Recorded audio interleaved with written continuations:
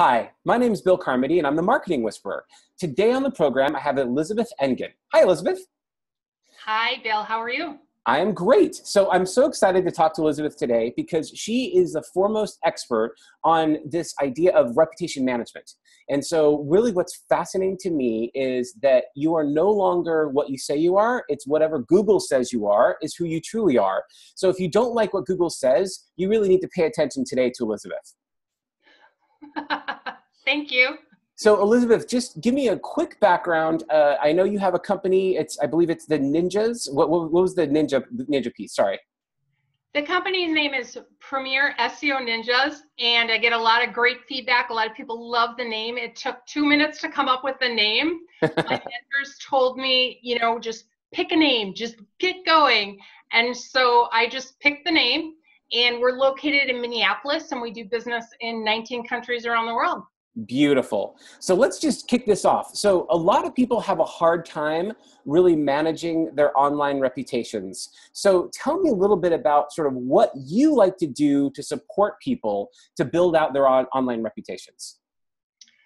Well, that's a great question. And I tell people so the reason why I'm so passionate about reputation management is that early on in my business, someone chose not to do business with me because they did a Google search and they said, gosh, not much comes up when we do a Google search for you. And in their eyes, he didn't say this, but in his eyes, he thought that meant that I wasn't trustworthy, my company wasn't trustworthy. Maybe that meant that I was kind of a fly-by-night kind of organization or company and I wouldn't be around for that long. And that's not the case. And I personally have chosen not to do business with people that don't have a good online presence either. So I think a lot of people these days are into social media and the presence there, which is very, very important to get your content out there, information to show that you're the expert. But I think it's really important to have a very good, positive image online. And what that means is that preferably you have some media speaking engagements that shows that you're wanted, that your expertise is wanted. It's important for your website to be in the first couple of positions, 1 or 2 positions if you have a couple of websites. The kind of the kiss of death is if there's a resounding silence when someone does a Google search for you, or if they find everybody but you. So my name is Elizabeth Engen. So there are a few other Elizabeth Engens out there. It's important when people do a Google search for me, they can find my websites and they can find my LinkedIn page above everybody else's, because if they want reputation management services or SEO services, they don't want to find everybody else and not be able to find me.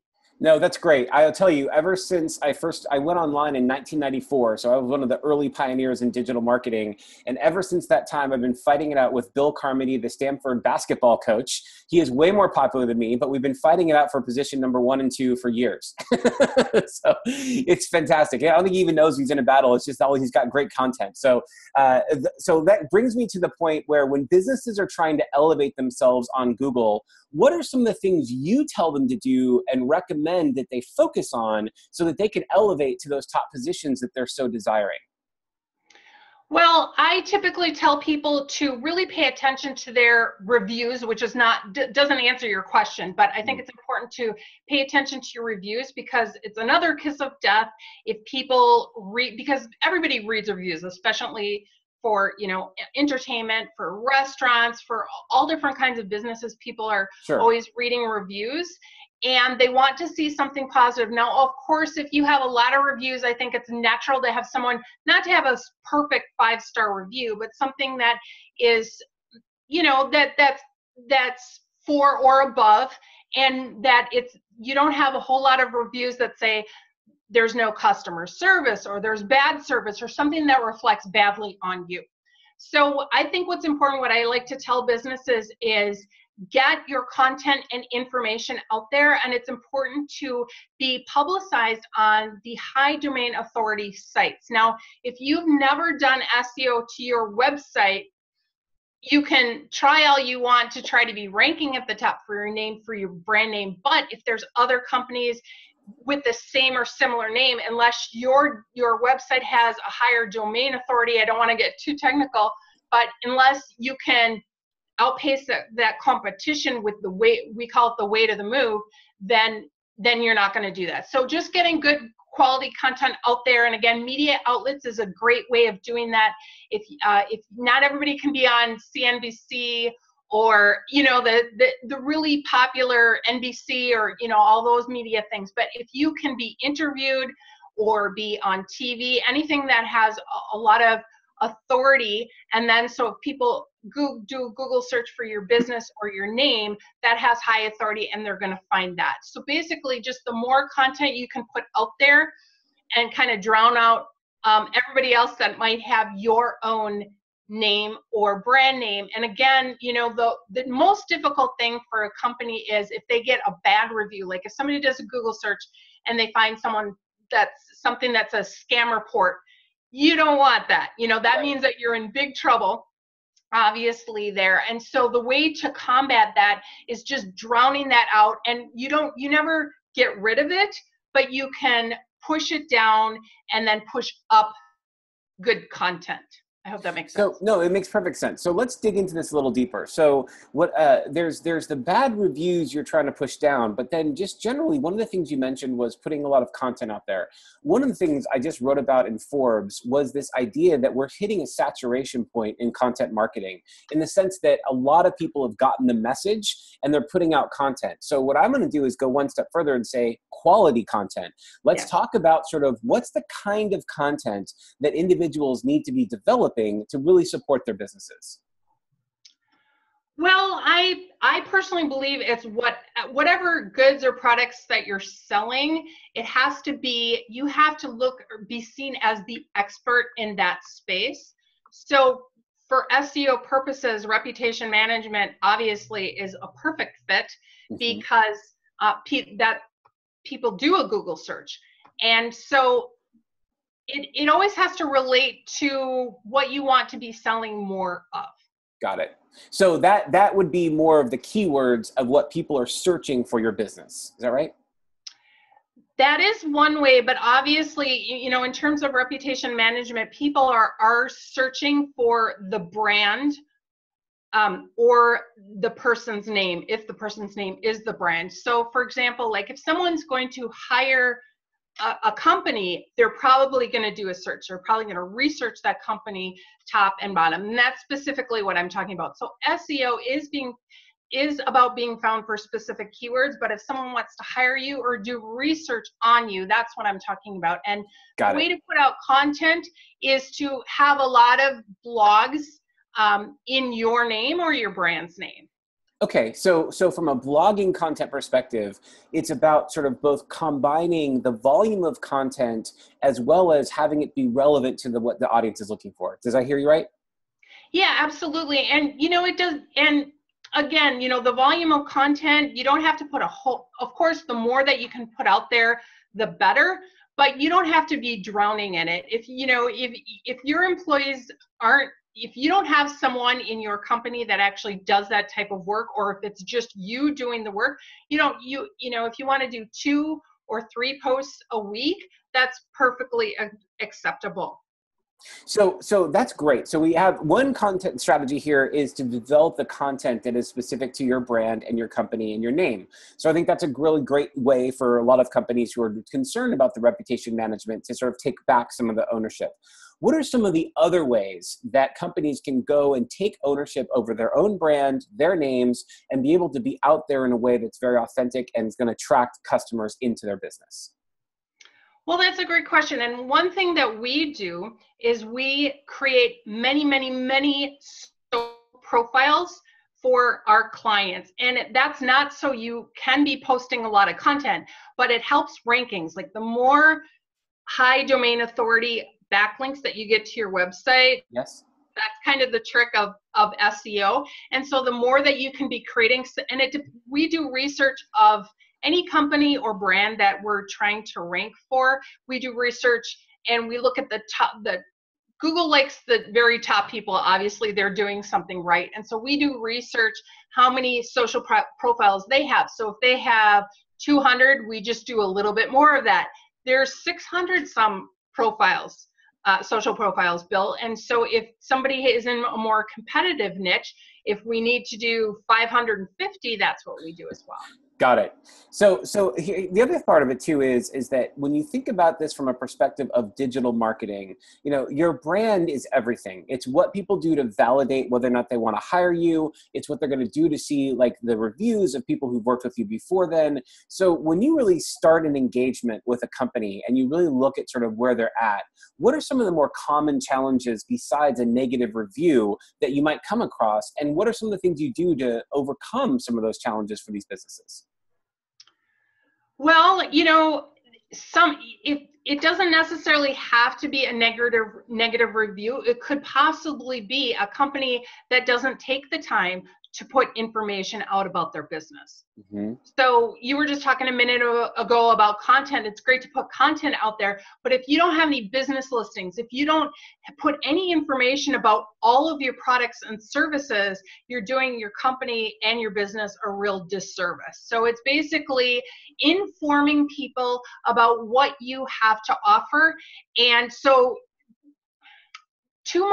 putting too much out there is never a bad thing, but when you don't have anything out there or not enough out there, that's a problem as well. So it's just getting yourself out there. So because if you think about it, a lot of business owners, they're taught to go to networking events and get to know people. So it's kind of the same thing online. If you think about your competitors, you probably find a lot of information about your competitors. So it's not a great thing if your business or your brand if somebody can't find that information on LinkedIn or, you know, wherever your customers or the people that you're trying to track, wherever they hang out, if those people if you can't be seen anywhere, that's a huge problem. And then also another thing is if you have too much personal things on your own like social profiles, that's not a good thing either. You want to be very conservative about what you put out there on social media. Some people don't care. I was having a discussion with somebody the other day. Keep your political opinions to yourself because you know there's going to be people that aren't going to want to do business with you if you have a certain type of opinion that's not theirs. Yes. Well, and when politics specifically, you're about to alienate 50% of your potential audience, no matter what you say. You'll get deeper with the 50% of the people that agree with you, and you'll alienate the other 50%. Is that really what you want when you're starting out a business? Yeah. Well, yeah, and that's the thing is, you know, and everybody knows people do business with people they know, like, and trust. And so if you're very strongly opinionated and put yourself out there, yeah, just like you were saying, that's not a good thing. You want to appear neutral, and you just want to appear that, you know, for whatever you're trying to sell, whatever solution that you're trying to provide, you are the person for them. And that's why it's so important to have a good reputation online, because you want people to invariably say, yes, this is the company or brand that I want to be supporting me. So what are some of I think you had like 6 essential components that you use to create viral content. Talk to me a bit about what those essential components are. Yeah, and I'll be really quick about that, and I have them written down. Good. So and this is really quick. So the first thing is it's got to be relevant about them. Yes. Right? Because obviously, you know, if it's not about them, if it's not about solving their problem, they aren't going to care. They aren't going to stick around. So the second thing is it's got to be valuable. It's got to help them, again, kind of solve the problem. The third thing is it's got to be understandable. It's got to be easy to digest. And that kind of goes back to the content itself. Like we've all read a book that it's hard to read. And so who wants to get through that whole darn book unless you're getting paid for it or if it's part of school and you have to take a test on it. So you want to have it understandable, easy to digest. The fourth thing is you want to connect with them. You want to have your own personal stories. You don't want to rip off somebody else's content and seem like a phony. You want to be real and genuine and authentic. And the fourth thing is be complete. You got to include all the pieces. When someone reads an article or maybe watches a video that you do, you want them to walk away feeling satisfied, thinking that they know everything they need to know about what you just said. Like they don't have to keep digging into they don't have to keep looking for answers. Like what you've said, what you've stated is enough for them. And then the sixth thing is it's got to be entertaining. Now, I am not a very humorous person. Whenever I try to be funny, people take me seriously. And when I don't try to be funny, people think I'm hilarious, but you just have to be engaging and want to have people watch you. You can't and I'm saying this, like right now, people are maybe watching this video. If I was frowning, if I didn't have a good presence, people wouldn't want to be watching this right now. I love it. That's fantastic. And so like just sort of bringing all this home, what I'm really interested in is the people who watch this channel are always looking for innovation around marketing, right? So it's like, what are the marketing ways to basically attract and retain clients? And I think you've got about 5 different things you've come up with that help attract and retain your ideal customers. So talk to me a little bit about what you've come up with and how our audience here can leverage that. Sure. Well, okay. So the 5 steps are, number 1 is attract. And how are you going to attract someone? You have to get to know the people, your ideal customers, what their fears, frustrations, worries, all of that. We talk about marketing messages. The more you can dial into these people, what keeps them up at night so you can solve their problem, or maybe what gives them joy. Whatever your product or service is, the more you can talk to them specifically, that's going to be able to attract them. So attract is number 1. And the second thing is engage. You want to show up and provide content that the audience needs. So hopefully the people listening to me right now want to be learning about how to improve their online reputation. Who doesn't if they're in business, right? Everybody in business always wants to be attracting more people. And what's fascinating about the engage part. That's the second step. The third thing is to capture. I'm sorry? No, I was going to say what's really interesting about the engage side is that it really happens in different ways. What is engaging for one group might be different from another. But what's fascinating is once you've attracted your ideal customers, if you don't keep them engaged, they're going to lose attention quickly and they're going to bolt. So it's really important that you have that engagement that really sort of shows I'm part of your tribe, you're part of my tribe, we have something that's really relatable together. And then you use that as an opportunity to sort of drive it forward. So great. And then you're going to go into capture. Yeah, I was going to go capture, but I was just going to say something just in relation to what you just said. That's why on a website, that's why people say, or it could be like a landing page. It's really important for people to know within the first 2 seconds what your website is about right away, right? Because otherwise they're going to go away. Right. Absolutely. And I think what we used to call that the 6-second rule, I think it's now down to 3 seconds. You've got you got to capture their attention immediately and make sure that they know that they're in the right place. Otherwise, they're going to bolt. So that's where you have high bounce rates and you see that people are coming to your site, but they're not finding what they're looking for and they're out of there. So you have a few seconds to really capture their attention, engage them, and then go back to the next step here, which is capture. So talking about capture.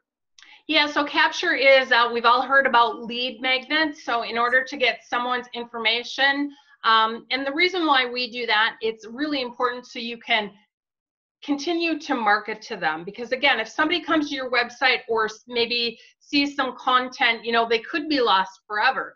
But you can keep re-engaging with them if you give an irresistible offer, if you will, to them. Awesome.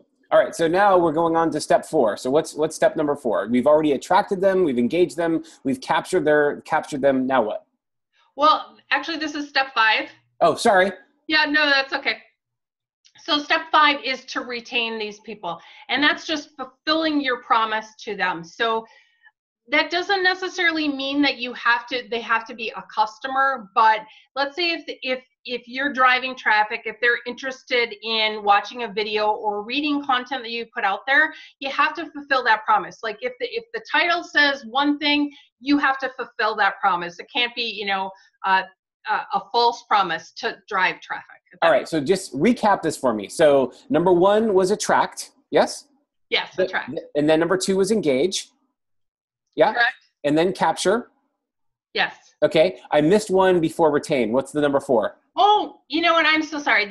It's convert. Convert. Okay, thank you. Appreciate that. Yes. So you've captured them, you've got them the permission to connect with them and to market to them. What's the conversion step?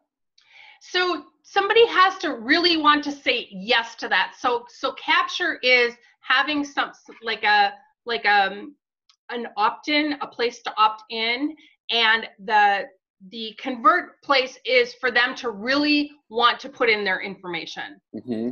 Does that make sense? Yeah, so the idea of capture is maybe that sort of soft permission, like maybe joining a newsletter, having something that you can sort of reach them in the future, but really convert is now they're actually buying service from you and they're actually engaging with you as a customer.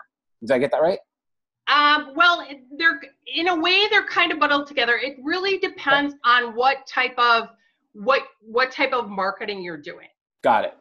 Yeah. So go ahead.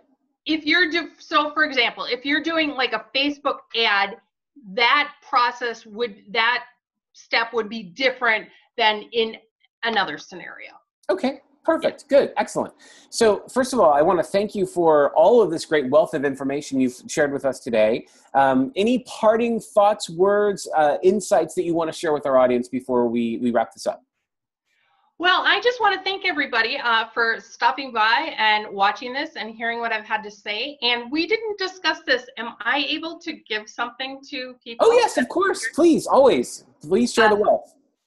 So I have a page on our website, which is premierseoninjas.com/ and then the name of your podcast. And on there's two things. Number one, there's an SEO audit, which will help people make changes to their website so they can be ranking higher in the search engines. And these are processes that we use ourselves, but this is a gift. Many agencies charge for this, and we're not charging. We just want to give value to people. So that's number one. And then also we have some information, some content out there about how people can more specific steps, how they can improve their online reputation management, several steps they can do themselves or ask others to do for them. Beautiful. So we're going to say premierseoninjas.com/Bill Carmody. They go there and they'll be able to get their free evaluation from you as well as access the other tips that you're referring to. Is that right? Absolutely. And it's instantaneous. So they might have to wait 10 minutes, but it should be fairly quick. That's awesome. No, I think that's really wonderful. Thank you for adding value to the audience. I think they're going to really appreciate that. So, and Elizabeth, I just want to thank you for your time today. I think this has been very enjoyable. I enjoyed speaking with you, and I really appreciate you sharing your expertise with this group. So thank you so much. Well, thank you, Bill, for having me. It was a pleasure. Awesome.